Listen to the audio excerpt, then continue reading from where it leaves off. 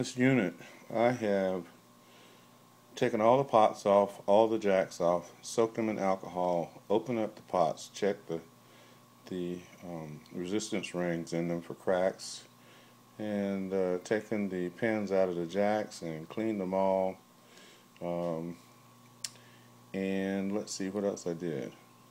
Well, I bought another set of tubes and put in here. And I replaced all the large capacitors, all the electrolytics, and every one of them. I didn't replace any of the mylar or ceramic caps. I left them because they're usually the last to go in the chain. I put a new 4558 operational amplifier chip in there for the reverb, and I swapped out the transistors for the reverb driver transistor and the preamp output, which is the line out for the amp. And let's see, what else did I do?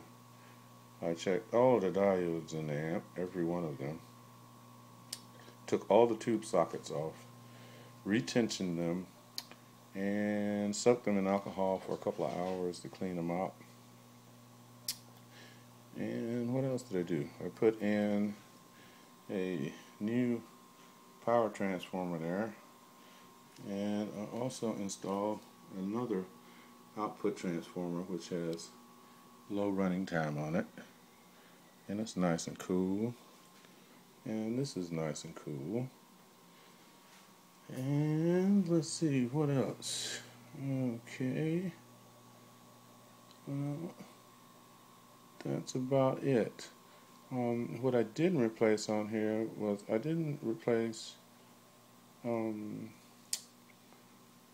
but I replaced 4 of the power resistors, the big white ceramic ones, and the rest of the flame-proof resistors I didn't replace, and the rest of the wire wounds I didn't replace, which would be 15 ohm at 10%, the 390 ohm flame-proof, and 2 10,000 ohm flame proofs. And flame proof resistors, you have to check them because they don't burn.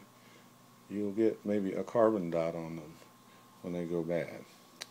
So the amp is running with a light running noise, a light hum, which when it goes back in the chassis and gets bolted up, most of that will probably be absorbed by the cabinet. Okay, so I'm going to run the amp for about 10 minutes and then shut it off and let it cool. And I'm going to do that about 10 times for the solder that's been applied to season. Also, one of the things about